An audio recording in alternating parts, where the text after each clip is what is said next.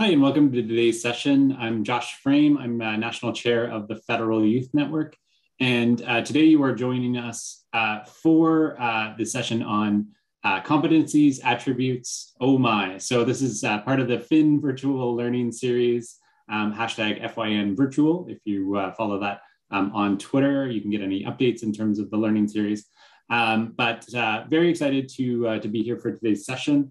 And I'll begin by acknowledging that I'm coming to you from the traditional unceded territory of the Algonquin Anishinaabe people. The Algonquin peoples have lived on this land since time immemorial, and I encourage all of you to acknowledge the land that you're on. I see we have participants joining us from across Canada, and we'll put the link in the chat if you're curious about the land that you're on or unaware of what traditional territory you occupy across Canada. You can find it at that link. Au fur et à mesure que nous progressons dans la session d'aujourd'hui, veuillez partager vos questions en utilisant le bouton questions et réponses, c'est nommé Q et A dans la langue de votre choix. Vous pouvez voter pour les questions que vous voulez poser en cliquant sur le bouton thumbs up, malgré le bouton thumbs up n'est pas bilingue. So as we go through today's session, please put your questions in the Q&A function, and we'll be posing those at the end of the session. To our panelists, Alex and Morel. So today with us, as I said, we have Morel Andrews and Alex Saka, and each of them has a presentation. As we go through the presentation, we'll do the presentations primarily in English, but I'll cue in for some summaries of the findings in French. I'll note as well that today's session is being recorded and will be shared later on the FYN YouTube channel. And on that YouTube channel, you'll find the recordings of all past sessions as well. So before we begin, I'll go to each of our panelists to share a bit about their journey and how they came to be a part of the public service. So Alex, we'll start off with you. So I'll be talking a little bit about this throughout my presentation, but basically I've only worked for the federal government for about 4 years, but I've been working in the HR innovation space and future of work since my early days at Nortel. And if you want the full career story of me, it's on LinkedIn, but the traditional trajectory of life being, a diagonal line moving upwards, mine's more of like a messy ball of chaos at times. So I'm hoping that, some of my experiences, observations, and research can resonate with some of you. Awesome. Thanks very much, Alex. When anyone says they used to work at Nortel, I realize that now we almost have to give a disclaimer of like, Nortel used to be a big company in Canada. You might, it was the equivalent of like Shopify is right now, except, back so 15 years ago. No, thanks very much for joining us, Alex. And Morel, over to you for introductory remarks. And thanks again for joining us today. Merci. Hi, everyone. Bonjour tout le monde. My name is Morel Andrews. I'm currently a policy advisor at Global Affairs Canada. I have been in and out of the public service since 2015. I was a student, and then I was a casual, and now I am a term. And so I've done every single type of contract, and we'll be looking to help break down the basics of our hiring process because I think it's so important.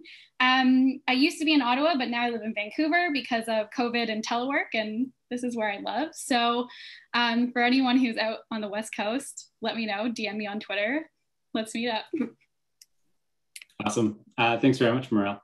Alors, on va commencer avec les présentations de Morel, et puis après ça, on va aller à la présentation de Alex. So we'll start off with Morel's presentation, and as I said, we'll every couple slides, we'll do a French summary of that discussion. As mentioned before, please share any questions you have using the Q&A function. Upvote those questions using the thumbs up function. And if you have comments to share, please feel free to share those in the chat. I see we have 200 people attending with us today from across Canada. So I'm very excited to have you engage in this discussion as we go through it. Over to you, Morel.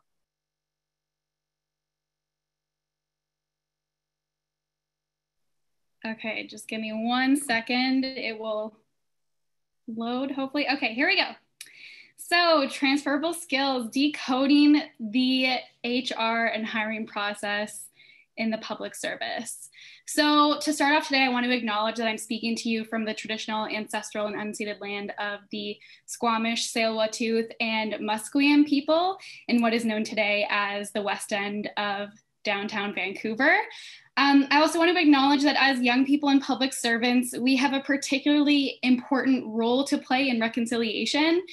And I hope that you can take time after this session to reflect on number 57 of the Truth and Reconciliation Commission's calls to action and realize a bit more how it applies to you as a public servant and how the topics that we discussed today have incredibly important implications, not only for Indigenous peoples in what is known as Canada and their access to employment opportunities in the federal public service, but also the employment opportunities of other marginalized groups that have been systemically excluded from employment, in particular, those in our communities who are Black, disabled, and newcomers.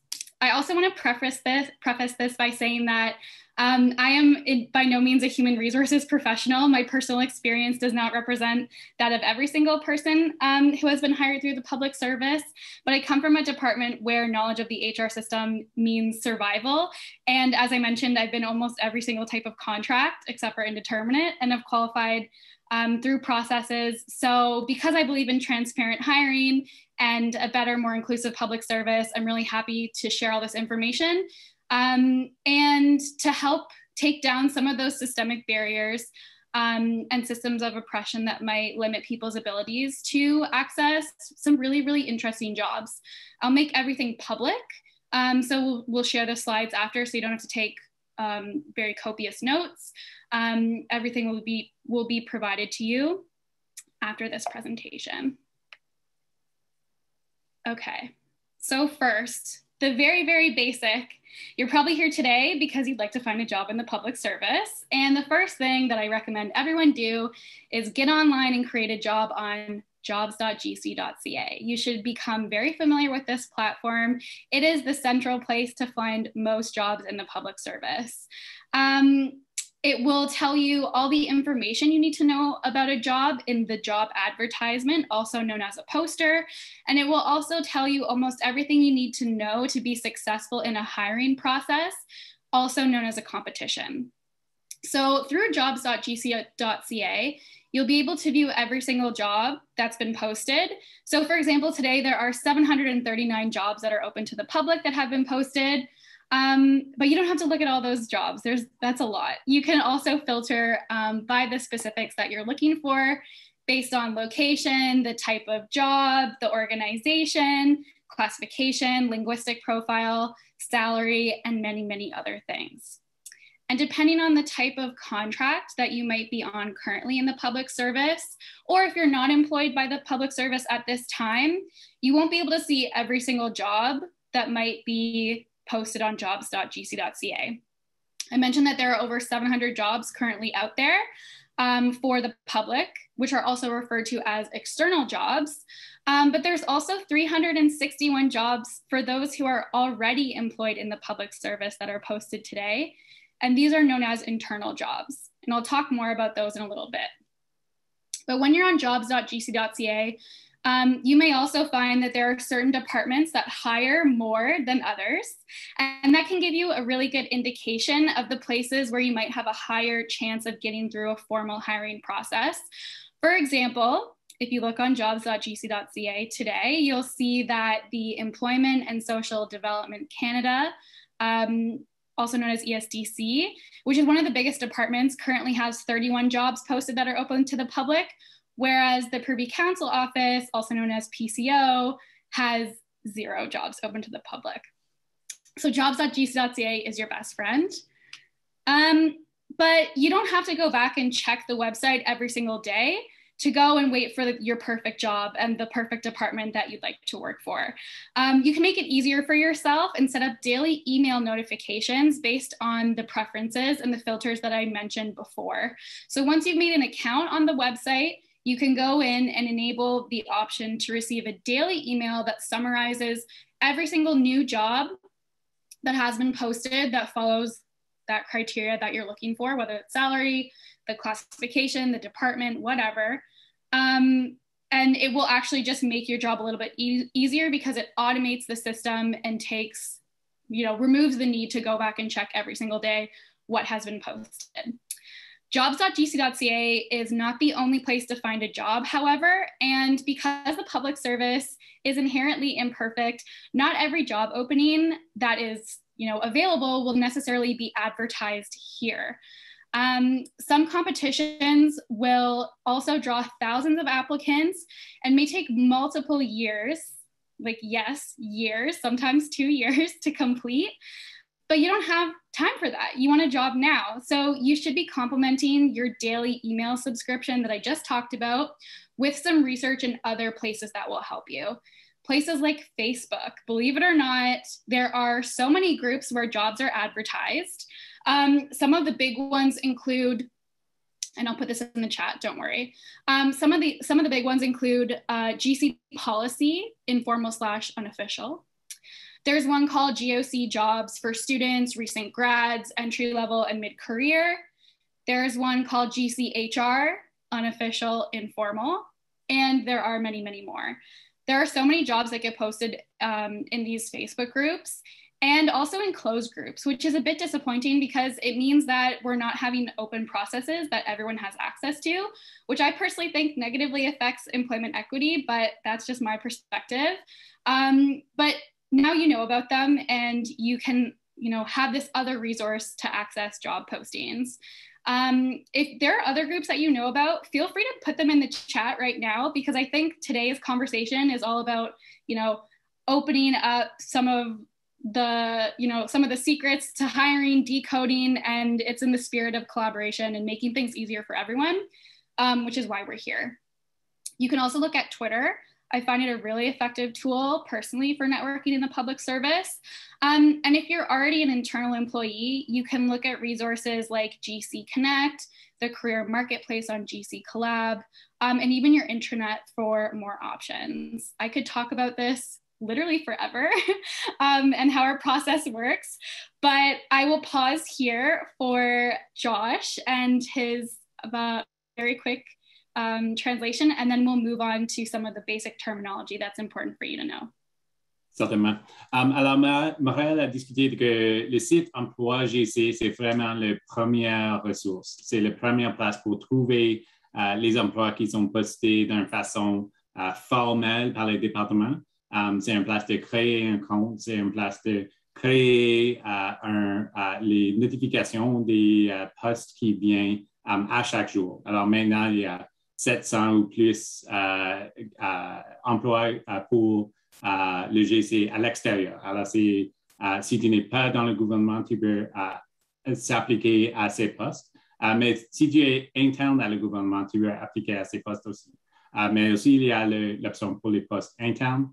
Et puis, Morel a discuté de les autres sites. Alors, les sites comme Facebook qui ont les groupes informels pour trouver les emplois. Alors, c'est si tu veux chercher un emploi qui est peut-être, ce n'est pas comme un emploi à long terme ou de façon permanente nécessairement, mais peut-être c'est d'avoir un emploi à court terme. Et il y a des groupes différents comme GC Policy et puis les autres GC Communication.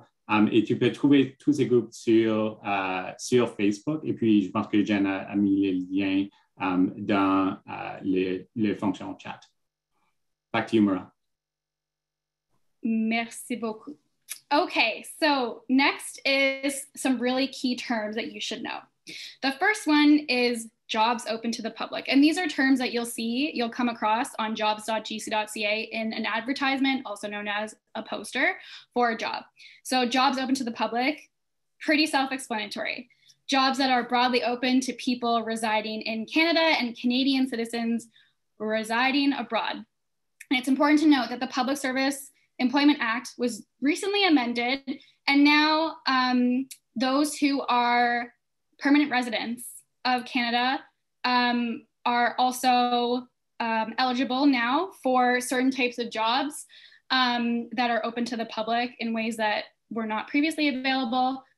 So I won't get into the PSEA, that's a whole other thing, but you should definitely read more about that and let managers know, because some managers still actually don't know about this really important change.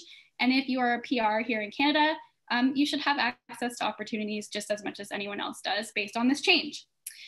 A next term that I'll talk about is internal jobs. So this one's also pretty self-explanatory. These are jobs that are open to candidates who are already employees of the public service. In most cases, this means term or indeterminate employees, but it can be further restricted to employees of a certain department or geographic area, for example.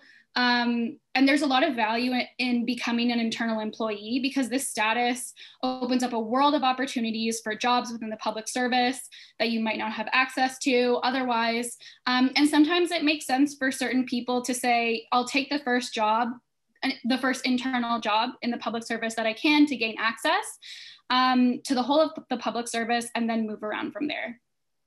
The next two definitions, notification of consideration, also known as a NOC, or notification of appointment or proposal of appointment, also known as a NAPA, are not super important, but you might see this when you go into jobs.gc.ca to search for opportunities.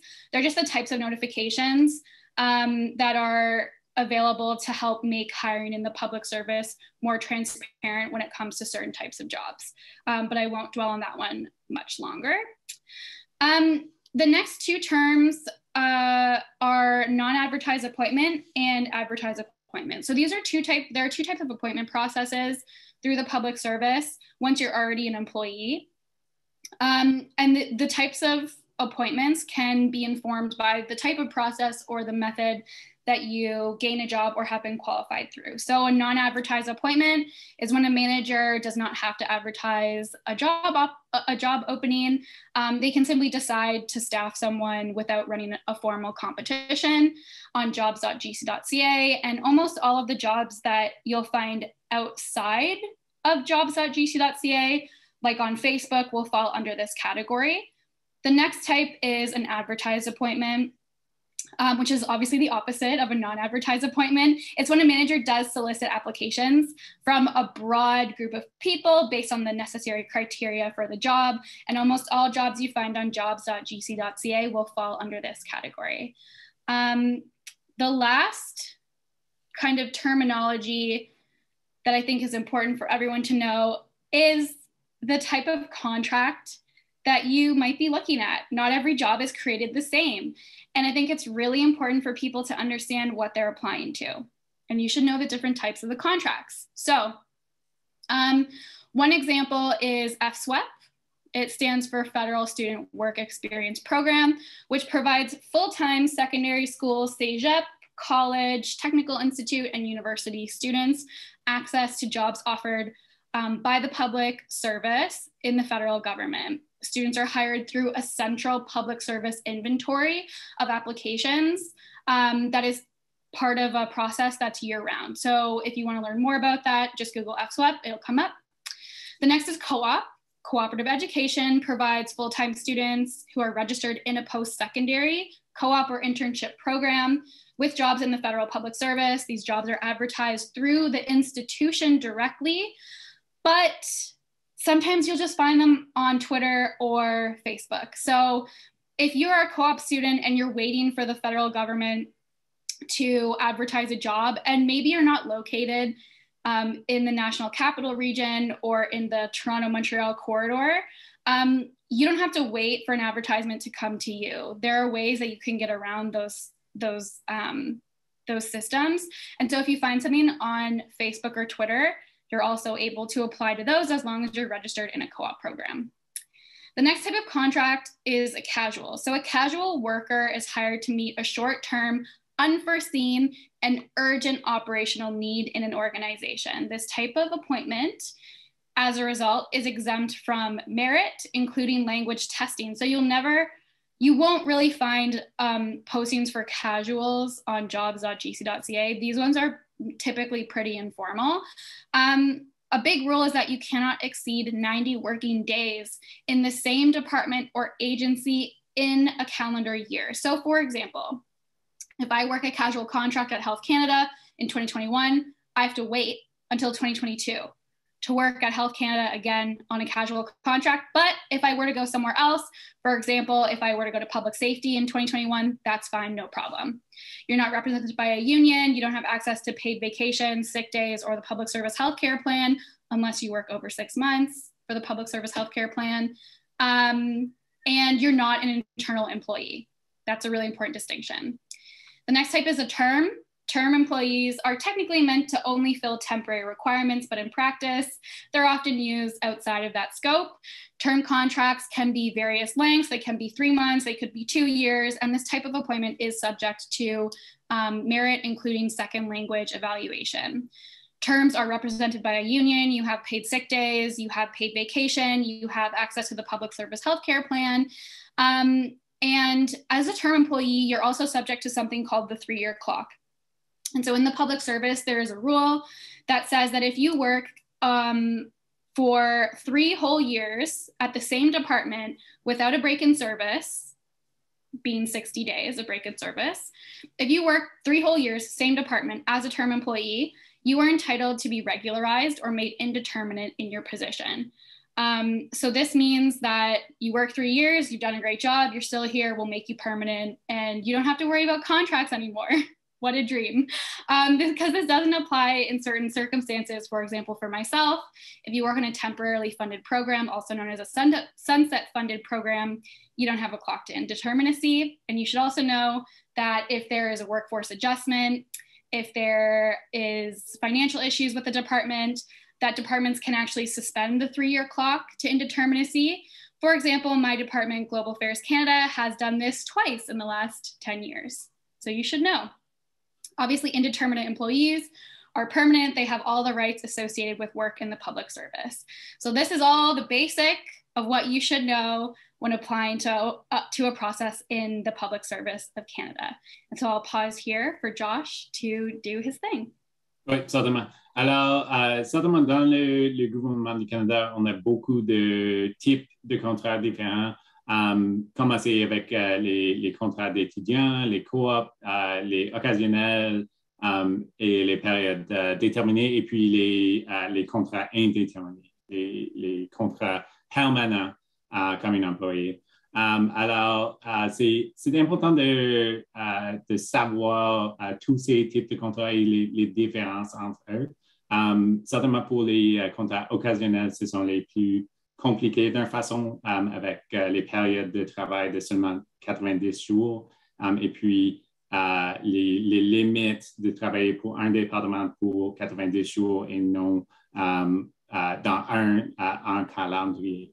Et puis, pour les périodes déterminées, il y a les différences, comme elle a mentionné en anglais, avec les temps que vous pouvez travailler d'une façon déterminée, puis changer à une façon ou un contrat indéterminé après 3 ans. Mais c'est différent, comme elle a mentionné. S'il y a des changements dans le département, des limites financières et tout ça. Et puis sur l'autre diapo, on a examiné les différents termes.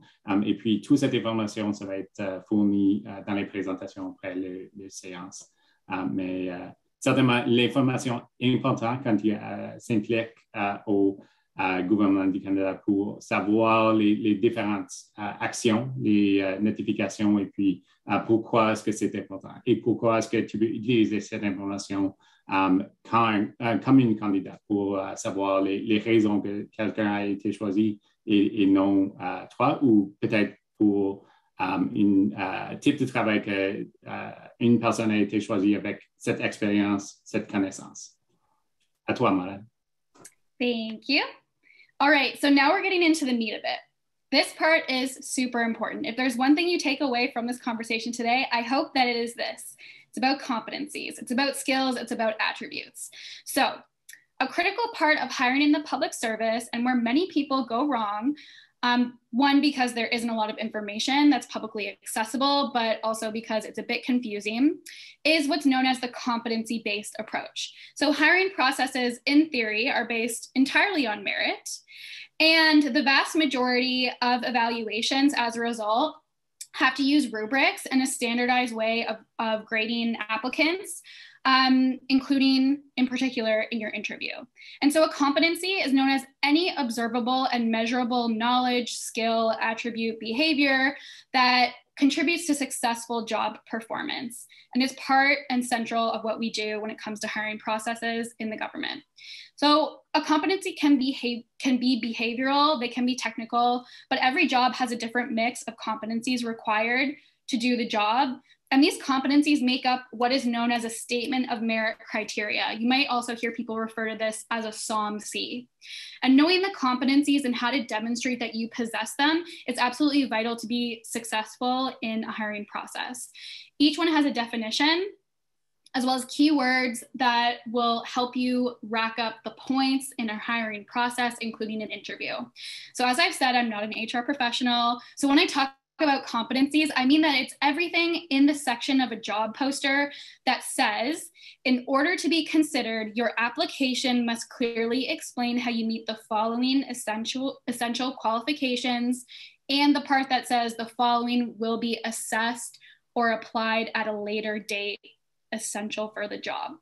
So this section of a job poster will talk about your experience, the language profile, but also the competencies you need to demonstrate for the job. You might see this under subtitles that include knowledge, which will most likely be assessed in an exam, competencies, which are often assessed in an interview or a reference check, experience, which is normally evaluated in the screening questions where you have to be super, super explicit and clear about how you meet the requirements. They might be referred to as abilities, which are typically assessed in an exam or an interview or a reference check. And then there's also personal suitability, which is often checked in a reference. Some of the common competencies you might come across in a job poster or advertisement on Facebook include things like judgment, client focus, initiative, interpersonal understanding, adaptability, conflict management, influence, developing others. And honestly, my personal favorite one is thinking things through. I don't know who came up with that one, but I just find it so funny. But these are the things that will help you pass a process. And I want to break this down more because of how important it is. If you fail one competency in a hiring process, whether it's on jobs.gc.ca or elsewhere, you will most likely fail the process altogether. So let's take the example of adaptability. Okay, so this competency it's a pretty common one. It's defined in this particular rubric as adjusting own behaviors to work effectively and efficiently in light of new information, changing situations, and or different environments. And so you'll see that there are 5 different levels to this competency to gauge how sophisticated you are able to demonstrate that you possess it. And each level of the scale will start with a statement in bold, and you'll see behavioral indicators and bullets underneath to help you better understand what each level in the scale is about. So level 1 is usually associated with more passive and lower level roles, whereas the levels up to 5, obviously it's incremental, are more associated with active and are more active behaviors and are more associated with higher level positions. So when you're doing an interview, what I would suggest is try to hit the highest level in all cases of the competency. So to prepare for an interview, 1, you're going to want to know what the competency is, what it means as a definition, and the different levels that are associated with it. When you prepare for an interview, I recommend that you know, obviously, all of this off by heart. And I find it particularly helpful to look at each behavioral indicator and underline the key word that I need to remember, that I need to weave into the answers in my interview or my written, exam, if it's applicable. So if I know I'm being tested, for example, on adaptability, before my interview, I would go through this competency and I would highlight the keywords. So under level 1, I'm like accepts, seeks clarification, tries new approaches, suspends judgment, acknowledges, adapts personal approach, seeks guidance, variety, shifts, improving opportunities, composure, anticipates, blah, blah, blah. So what I do is I actually take the keyword of the behavioral indicator, and then I write one keyword that I have to memorize and remember and know that that's something that I have to reference in an interview Because if you do that, then you're going to be able to have the interviewers tick that off on the rubric, and you're going to be able to get more points when it comes to the interview. In this case, the competency dictionary is your best friend, and every single department kind of has a different competency dictionary. Some of them are publicly available, some of them are not. You might be able to find a bootleg version online, but you can also just do a Google search and find the definition of a word. It's normally pretty similar, and almost build out your own table like the one that I showed you to help you prepare. And so my biggest advice when you're sitting in a competency-based interview is to, one, obviously know the competencies you're being tested on, have real life examples prepared in advance that speak to how you've been able to demonstrate these in the workplace. You should consult the dictionary and know the keywords, and you should structure all of your responses very, very clearly. Structure is everything. So you've probably heard this before, but you should always answer a question using the format STAR: situation, task, action, result, and relevance. Tie it back to the job that you're applying for. One of the greatest resources that you can look at is a blog. It's called Polywog's HR Guide to Succeeding in Federal Government Competitions, which I tell everyone to look at. It is literally what helped me pass my EC5 interview the first time I tried. And you can also look at the Canada Public Service subreddit, because it also has a lot of great resources. But you're here today, and so sometimes it's hard to find these dictionaries, so I want to share them with you. So I'm at GAC, so I have access to our competency dictionaries and most of the definitions that I need to know in interviews, but you might not have that. You might be external to the public service. So on this slide, you will find a comprehensive list of all of the open source public competency dictionaries that go through and define all the words you need to know and prepare for an interview. These are the ones I've been able to find over the years. And I cannot stress enough how important it is to review these dictionaries. If you can't find a definition, again, Google it, make your own definition, make up your own behavioral indicators, but know going into an interview exactly what you have to speak to and how to best demonstrate that you have that competency. If you do this, it will help you so much, and you will probably be way more successful in a competition if you had not done this. So I will pause here. I have a few more slides, but I will let Josh share the translation. Oui, certainement. Alors, pour les compétences, comme on voit sur l'écran, il y a beaucoup de définitions différentes entre les départements. Pour le département de défense, disons, c'est complètement différent peut-être de l'Agence du revenu du Canada. Mais c'est assez, il y a beaucoup de similarités entre les deux. Alors, on peut voir les définitions de ces compétences dans ces guides. Pour beaucoup d'emplois, il y a les liens à les guides dans l'emploi. Alors, pour l'ARC, disons, s'il y a un poste qui dit que tu dois avoir ces compétences, ils vont mettre les définitions de ces compétences dans le poster ou un lien à le dictionnaire des compétences. Mais certainement, il y a des différences entre les départements, et puis ces guides sont idéaux pour voir les compétences, pour voir comme pour une position à un plus haut niveau, c'est quoi la définition de les compétences, disons, comme un niveau 3 ou niveau 4, au lieu de les compétences juste de base pour cette compétence. Et puis, on a quelques questions dans le chat. Je vais juste comme mentionner, parce qu'on a beaucoup, et puis je pense que nos participants sont très engagés. So we have quite a number of questions in the chat. I'll just bring up a couple quick points, and Morel, feel free to chime in, but we have a few questions around pools. What's the likelihood of getting a job from a pool? Some basic questions kind of around, what does it mean to get into a pool? So really, a pool is, that process that you apply to. It may lead to the creation of a pool, or it may lead to the staffing of an individual. But we're going to pop into that on the next slide. So that's perfect timing, Morel. So we'll hold off on those questions until you can present them here. And then we'll pop back into some of the other questions a little bit later on. Alors, back to you, Morel.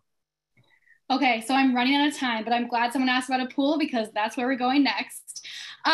So a pool is essentially, it's a really important concept for people to be aware of and understand, especially because we don't run a lot of competitions all the time, and there are a lot of jobs, again, that are not posted.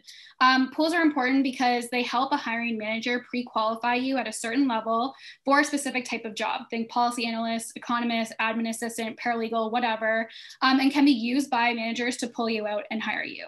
So when a competition is run, there may only be one candidate selected for a job. That's fine. You don't care because a pool might be created through that process, which lets you pre-qualify, get on a list, and then shop around for jobs that are very, very similar because you've already been evaluated on the necessary competencies. You've demonstrated them. It doesn't have to be redone by another manager. And then you're placed in this pool that can then be used to pull you out. And so really, really quickly, there's two types of pools. There's a partially qualified pool and a fully qualified pool. The definition is here. I will skip this because I'm going to give you the slides afterwards, but it's important to understand these distinctions. And when you are taken out of a pool, it means that you found a job advertisement or a similar job that can be used, where the job that you've pre-qualified in can be used to staff you in another job. So typically, if you're in a partially qualified pool, it means that there are still a few competencies that you have to be evaluated on. It's way less arduous for a manager to do, so it's pretty easy. But once you're pre-qualified at your desired level, you can essentially be put into another job. You're fully qualified.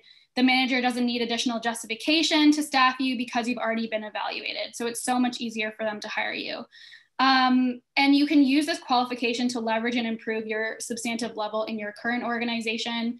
I don't have enough time to talk about it, but I'm going to share these slides and some of the resources that will tell you a bit more. But one thing I want to let you know is that you should only be applying to jobs to qualify in pools that are open for the entire public service. You'll see on this slide, the first option shows you for a closed pool that can only be used to staff certain jobs in a specific area of a department. Don't waste your time. You want jobs that are open to the whole public service. You want to look at the intent of the process, and it'll show you that you can use the pool to be hired throughout the federal public service in similar jobs. That's super important. Student bridging, there's a slide on it. You can look at it. Essentially, there's no rule. Every department does this differently. That's what you should know. And you should protect your peace. Check the public service employee survey to know where you might be walking into. Not every department, not every section of a department is perfect.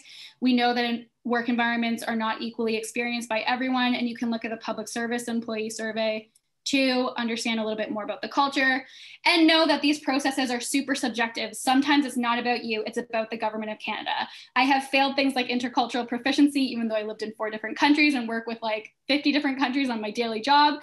Sometimes processes are canceled. So the more you apply, the more options that you have. Don't limit yourself to certain things or certain departments. Know that you have pools, know that you have options, and hopefully this presentation and this deck will help you. So I will wrap up there. Sorry I ran out of time, but if there's an opportunity for me to come back and tell you more about this, I would be very, very happy to. But I will pass it off to the next wonderful panelist, Alex. Awesome. Thanks very much, Morel. So yeah, we'll switch over to Alex. Juste pour mentionner d'une façon assez vite, cette présentation, ça va être en ligne sur le site JC Wiki, et puis en anglais et en français. Et certainement, cette intervention, c'est vraiment inspirant et c'est très bon de savoir tous ces termes et tous ces connaissances par rapport aux processus de sélection. Alors, merci beaucoup, Morel. Et puis, Alex, à toi. Alex, over to you. Hi, thanks. So that was an excellent presentation, Morel. Thanks. And I think it complements what I'm going to talk about really nicely because there's no real overlap. And as you mentioned, you can do this in tandem with... 1 + 1, je suis sûr que je veux t'avoir. 1 + 1, toutes les coordonnées de mon cœur sont données, de l'amour sont données.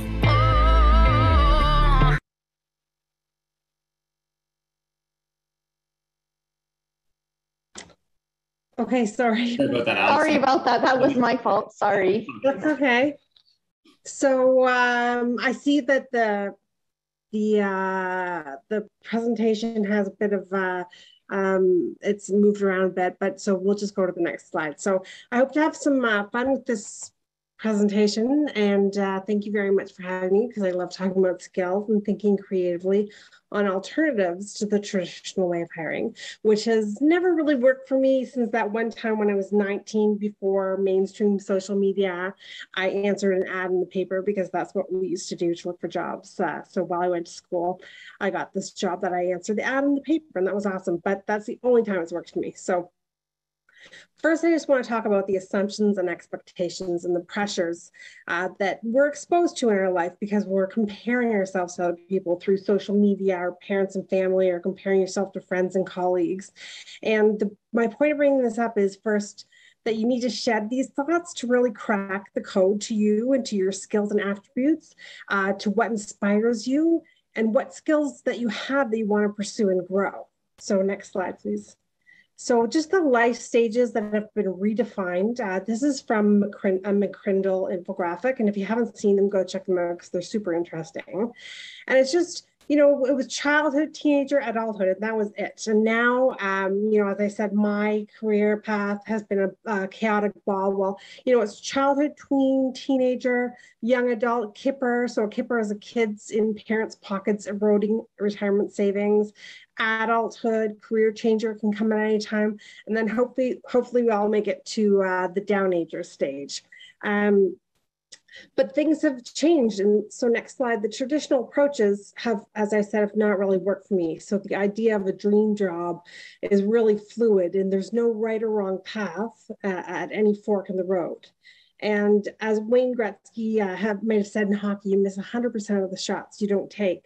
But that has not applied to me when I'm submitting my resume. So submitting hundreds of resumes has not increased my chances for interviews or getting a job. So I'm glad Morel touched on how to navigate the government hiring process and how to crack some algorithms to get your resume seen. I can't help you with that, because I have no idea how it works. And even with following the advice of changing keywords, taking a job description and putting it in my resume or cover letter to crack the algorithm, it only frustrated me and made me feel inadequate. So next slide, please. So for any Harry Potter fans, you might be able to relate to this image. I feel like I'm throwing my resume into the goblet of fire and trying to fool it into giving me an opportunity for a spot in the Tri-Wizard tournament. So, and when I say fool it, I really believe that I am the right candidate. I have the skills and attributes, or at least one of the right candidates. But how do I get the goblet of fire to recognize this? So next slide. It's not that I failed or I'm failing. I had to start to look at it from the lens of fit. Is this a good fit? Like, what energizes me? What depletes me? How do I find where I fit in? And looking at this from a Venn diagram perspective, I have to recognize my skills, my attributes, and my interests, and see the small space. What fits in? Where do I fit in? So next slide. I started with the Human Resource Business Intelligence project, and it was you're more than your job description. So I'm not going to spend too much time describing this project because it's ongoing and very interesting. So if anybody wants to hear more about it, you can contact me.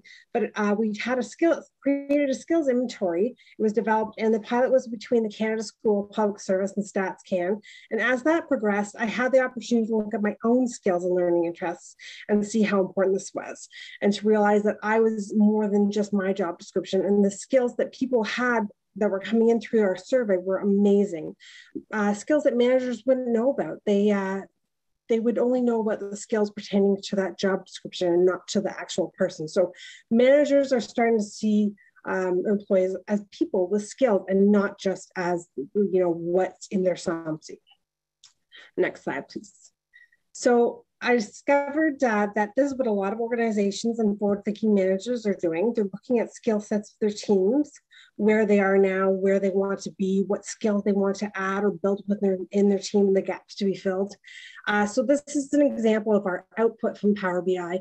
And we had individual dashboards. So we had a survey that asked what your top 15 skills were, what your proficiency was in those skills, and then what your top 5 learning interests were. And we matched this with HR data from PeopleSoft. And so we were able to get a lot of good aggregate data for managers and organizations to see where they were, any gaps. But what was in it for me was this great dashboard that I could use as kind of a condensed version of who I was. So next slide, please.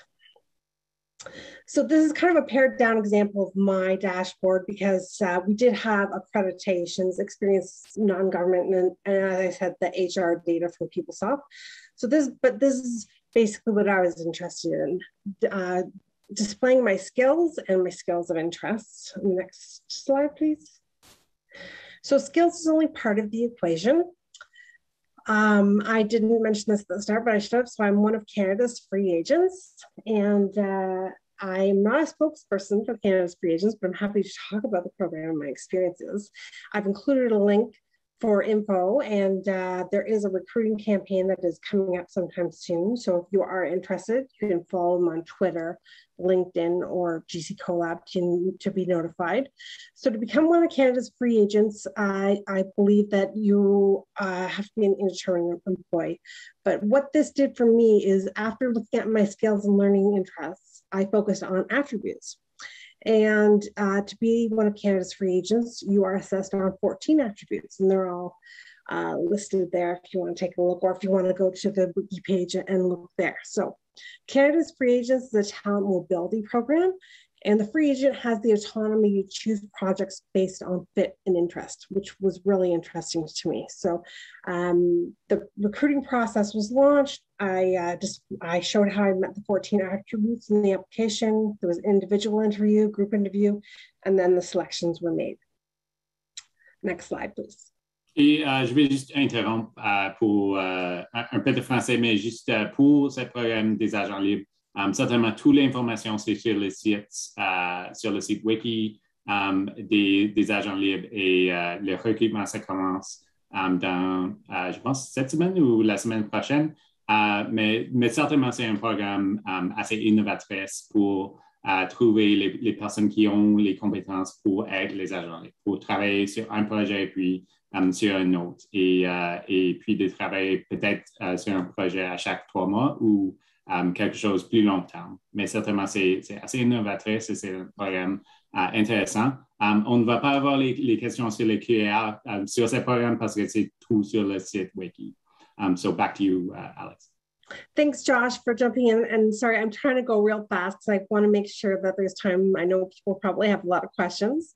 So yeah, just feel free to interrupt me if you want to jump in again. So for the attributes, I had to think long and hard for examples on how I met each attribute. I thought if I didn't get into the Canada's free agents, that at least it was a really good reflection because I had done my skills and interests and reflection on that. It was good to think about my attributes. So it was kind of a deeper dive than other things when you look back on your experiences, when you have to give an example for each attribute, like even times when you thought you were in real tough or you failed or you didn't know how you're going to get through situations, how you handled those situations and your reactions, all of these experiences contributed to my attributes. So if something happens again that is similar, I might not react the same way because I've been through it before. So next slide. So I had a good grasp, but I needed to refine and look how to convey this to hiring managers.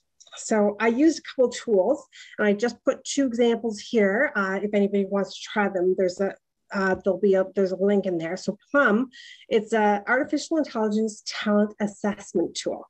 So the link there is one that I used. The Canada School of Public Service had a really good segment on Plum, and they introduced this and they gave us this link to try it out. So I'm sharing that with you here. And it was a 25-minute quiz to assess, where my skills were and what energizes you and what drains you.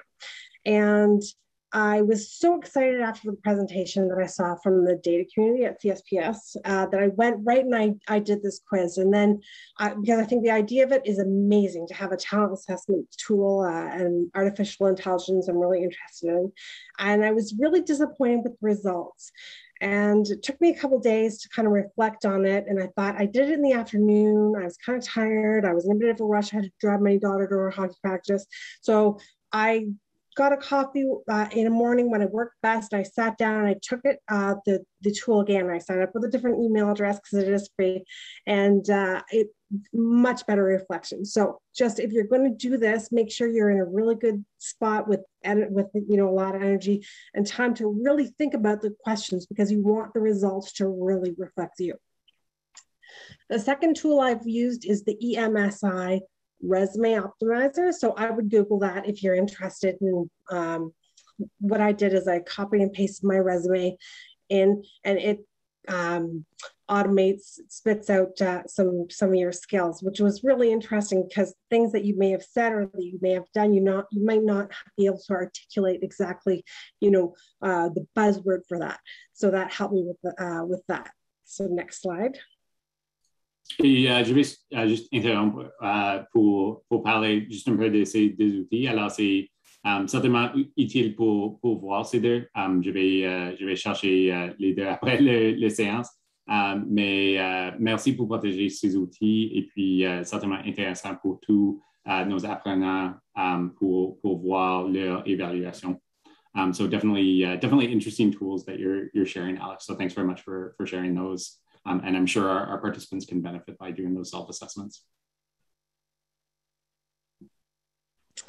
So from these things, I developed a snapshot, because I found when I was talking to managers, or when I found projects that were interesting, or if I had a coffee chat with somebody who had some opportunities, I didn't want to send them my entire resume. I find that people, I know there's some ADMs that don't want more than a page, or that don't want to go into these things right away. So I went and I did just a snapshot, because I wanted to show them areas where I thrive, areas where I want to work, my skills, and then I included the attributes that I have been pre-screened for as a free agent. So kind of like a wet your whistle kind of thing, snapshot.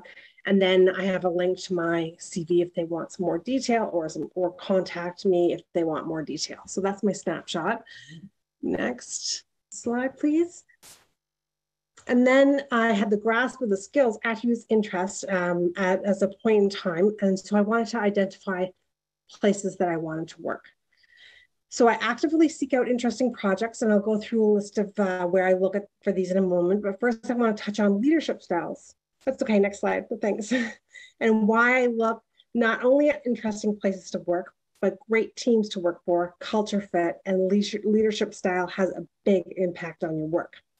So I've had wonderful leaders and teams, and I've also had some real a-holes for leaders, to be honest. So there have been times in my career where I've been pretty low, and I'm like, is this it? Like, is this my life? Is this life? And I like the work, or I like the team, but wow. So now some people will say managers come and go and leadership comes and go, but it's a trade-off. Like, how much of your life do you want to spend with a person like this? So now every time this happens, a few times, I have reevaluated and either adapted or made a change. So now things still happen. I still meet these a-hole leaders occasionally, but I don't internalize it now and think, is this it? Is this my life? Because I realize I have autonomy over my career, and I realize that this is a space where I grow the most. And, they have given me examples of my attributes like courage, humility, resilience, perseverance. So in a way, they have helped me become a free agent and be able to have autonomy over my career. So this is the best example of what and where I don't want to work. So just to give you a positive example, I had been following this particular leader on social media, went to talks, presentations, really thought, this is a person I want to work for. Great leadership style, fit me. So when an opportunity came up, I jumped in a call with him and about 7 or 8 others interested in hearing about the opportunities he had available. So we went around and we introduced ourselves and gave a brief description of our skills. And it came to this one person who said, I'm so interested in this. I researched on my free time. I live and breathe it. I love to talk about it. And I really want to work in this area. And he pretty much offered her a job on the spot. And this is what he wanted to hear, someone that was passionate about it, wanting to work there, not someone who was just going through emotions of finding a job and would work anywhere. So we spend a lot of time talking about ourselves and why we should be chosen. And, you know, we also have to spend some time looking at fit and why we want to work at a certain place and kind of convey that passion. So next slide. So where do I look for interesting projects? So, I mean, everybody on this presentation is already doing great things. FYN is amazing. They have incredible speakers and tips and topics. So also things like GC tools, so GC Collab, joining groups. I found a lot of projects from joining groups, like Etienne La Liberté has a group and he has amazing contacts and presentations and articles, and other groups on there, CSPS, Canada School of Public Service, the events and the data community, super interesting speakers. And the Innovate on Demand podcast has very interesting speakers, and also coffee chats. So over the last 3 years being in government, this was one thing that was recommended to me right from the start, is to reach out to people and say, hey, you don't know me, but I'm interested in your team. I'm interested in what you do. I'm interested in drones. Would you have time for a chat? And so like only one time over the last 3 years have I not received a response from somebody. Everyone has always agreed to meet with me for a coffee chat, and that's huge. A huge thing in finding a job, I think, is that personal relationship. Josh, do you want to jump in, or should I go on to my last? Oh, go ahead. Yeah. Okay, next slide. So lastly, my equation has evolved. And while it may look complicated because there are so many factors involved to finding a good fit, is actually simplified things for me, because now I know what goes into a good fit for me. It's simpler because I know the variables. So my skills, attributes, and competencies, plus the project I'm interested in, their leadership, their culture, their project details. And, you know, a big part of it is over work-life balance and career aspirations and learning interests. So last slide, what I want to leave you with is, don't box yourself in looking for a dream job, and be curious and be adaptable, and recognize and even welcome the interactions with the harder situations you might find them in, because you'll think, aha, thank you for identifying yourself and adding to my attribute examples. And always think about what awe inspires you. Thanks, that's all. Awesome. Thank you very much, Alex. Et merci beaucoup pour cette présentation. Je pense que votre expérience, c'est vraiment intéressant pour voir les différents outils, les différents programmes qui sont là pour voir comme quelle est votre position que tu veux avoir dans les fonctions publiques, et comment est-ce que tu peux avoir cette position, comment est-ce que tu peux avoir les connaissances de voir vos compétences et quelles sont les positions qui sont intéressantes avec ces compétences. So thanks very much for sharing all of your insights. So we are getting to the end of our time, but if we have a few minutes to do a couple of quick Q&As with you, Alex, and Morel with you as well, we would love to do that. I see we had a ton of questions in the chat, and Morel and Jen, thank you very much for answering a lot of these questions. But I see we had a lot of questions around pools, around you know, how to find those positions. I saw some questions around like, what is the chance of getting out of a pool? I mean, that's a little bit of it could be a little bit of a lottery, honestly, if there's a pool of 10,000 people and there's one job, well, you can bet that your odds of getting out of that pool are somewhere in the realm of 1 to 10,000, depending on whether you're the best candidate or the least qualified candidate in that pool. But I see a lot of those questions have been answered. The session is being recorded and will be shared on our YouTube channel afterwards. But Morel, why don't we go over to you for maybe some quick insights from sort of some of the questions that we're seeing in the comments that we're seeing in the chat. Okay, I'm glad we could come back to this because pools are so important. And I've dumped a bunch of my answer in the Q&A section, but there was a question about what it means to get into a pool and why everyone tells you to apply to a bunch of them. So I kind of mentioned this a bit, but basically, like, when you're applying for a competition, the process may or may not be used to make a pool of qualified candidates. It will tell you this in the job poster on jobs.gc.ca. And to essentially like maximize the effort and the work that you put in, you should be looking for intents of the process that are used to create a pool that can be used to staff similar jobs throughout the public service of Canada. And so essentially it's important because it pre-qualifies you, which then essentially you have like this certificate that you can go to any other department, any other manager and say, listen, I'm pre-qualified as a policy analyst at the EC5 level. So you can give me a job and you don't have to go through an interview and test and do an exam and do a reference check. This is all done. And so it just speeds up the process.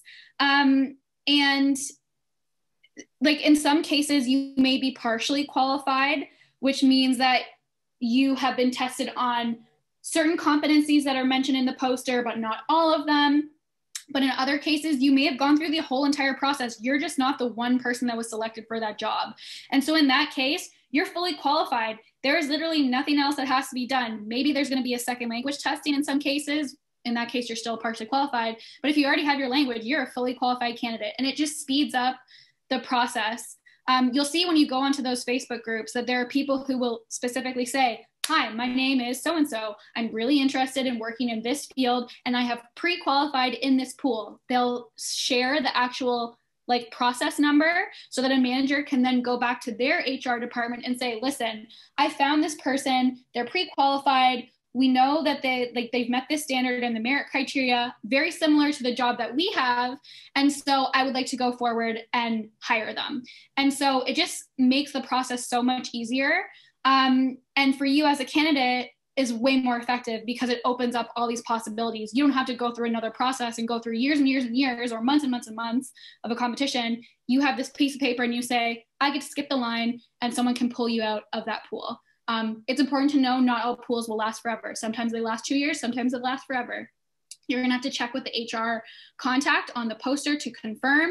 And not all pools are transferable. Again, it says it on the slide. It shows you an example of what you wanna look for a pool that can be staffed across, to staff positions that are similar across the public service. But my long form answer is in the Q&A on Zoom.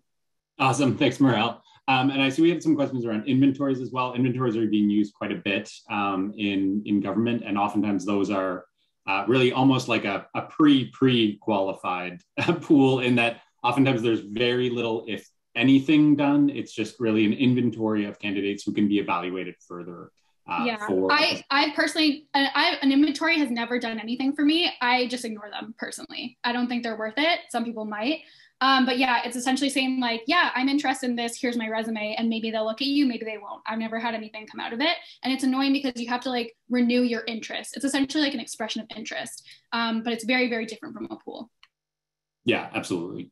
And inventories, I think, are more useful on the internal side than they are on the external side. So if you're already at that level, it's really an inventory of, if there's an upcoming process where they need somebody at that level who's already there, and usually it's more of a short-term, like a 6-month position or something like that. Alex, in seeing all the comments in the chat, I think as expected, lots of those are, how do I become a free agent? What is a free agent? And I'll again point everyone to the site for that, and to look at when that process will come out this fall for the next recruitment of Canada's free agents. Alors, certainement pour le programme des agents libres, veuillez voir le site pour toutes les informations, tous les QA, et puis, mais in terms of your presentation, in terms of what you've seen, comments in the chat, questions, do you have any thoughts you would want to share as we sort of wrap today's session? Yeah, just again, like take all this information and just like we're all different learners, like see what works for you, because there's a lot of information out there. See where you want to spend your energies, and always keep learning and be adaptable. Yeah, absolutely. Okay, so I think we should probably wrap. Unfortunately, we could probably keep the session going for another hour, I think. So certainly that points to that we should have you both back as speakers, either for another virtual learning series chat or a chat during Career Bootcamp. But definitely this has been very informative. As mentioned, we'll be posting the resources on the wiki site. And Morel, thank you for sharing out immediately the link to your presentation, because I think Definitely, there's a lot of interest in both of the presentations that you shared and the resources that you shared. Otherwise, I will thank you both for your time. Alors, merci à Alex Saka et puis à Morel Andrews pour partager votre connaissance, votre expérience aujourd'hui pour engager avec les participants. So thanks very much for sharing your experience, sharing your presentations, sharing your knowledge, and engaging with our participants today. We'll definitely look for any opportunity to have you both back for a more in-depth discussion on some of these topics that we've touched on today. As mentioned throughout the session, the recording will be shared following today's webcast, and that link will be posted both on our YouTube channel as well as on the FYN GC Wiki site.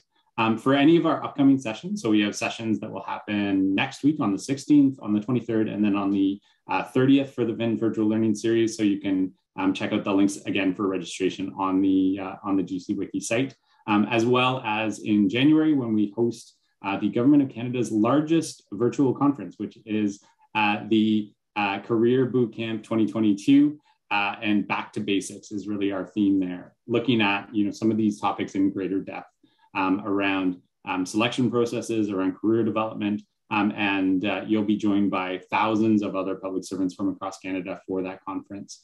So definitely look into that, and registration has just launched for Career Bootcamp. Alors, on espère de vous voir pour les prochaines séances pour novembre et puis pour le camp de carrière en janvier. Mais merci beaucoup à Alex, merci beaucoup à Morel pour partager votre connaissance, partager votre expérience, et puis à tous nos apprenants pour nous joindre aujourd'hui de partout au Canada. So thanks very much to all of our participants as well for joining us today for today's session. And we'll definitely look for any opportunity to expand on this discussion in a future session. Mais merci à tous, et puis bonne journée à tout le monde. So thanks very much, and happy Tuesday, I guess, to everyone. But have a great day, everyone, and thanks again for joining us today. Merci. Thanks, everyone. Thanks so much. Take good care. Bye.